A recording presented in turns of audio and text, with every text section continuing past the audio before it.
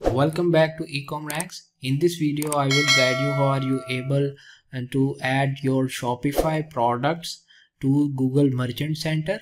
To add Shopify products to Google Merchant Center, the first thing you have to do is you have to click on this Add Products tab, and then there would be an option to add a Google Channel app in Shopify. Okay, to do so you have to move back to your Shopify store, and from the app section there is an option to add a Google Channel app. I have already opened it, so or if you don't find any option, then simply click on this option button. After clicking on it, it would navigate to this channel app. So simply click on this add app, and once we click on this add app button, it would ask for getting it installed. So simply scroll down over here and click on this add sales channel, and once clicked on it, this sales channel will get added. Okay, so now the Google sales channel have been added. You already have Google Merchant account, so what you have to do is you have to connect your Google account with your Shopify's Google sales channel. Okay, so make sure that you will connect the same Google account that is connected with your Google Merchant account.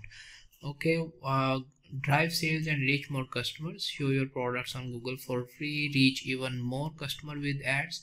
Manage your products directly through Shopify. It's a very great feature that Google Sales Channel provides. So simply click on this Connect Google account. Okay, so after selecting your Google account and adding credentials, it will ask for some of the details. You need to allow it, and after allowing it, your Google account will get connected. Once you have created your Google Merchant account and created your complete online store, added the payment method, created the theme within the online store, added refund policy, terms of services, shipping policy, and added the contact information on your store, this sales channel will not give you this option to get filled. Right now my store is empty, that's why it's giving an option.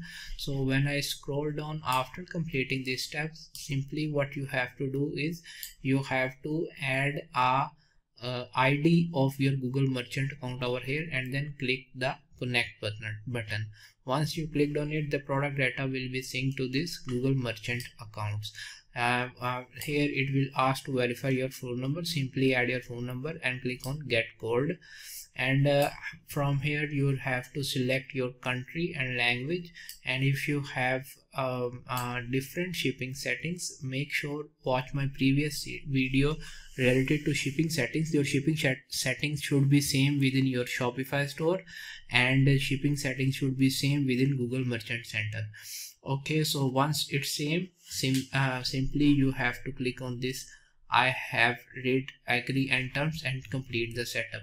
Once you complete the setup, your products will get submitted to Google Merchant account for review. Just like this store, my products are already pending and no one is approved yet. It would take 3 to 5 business days for the Google to review your products and then approve it.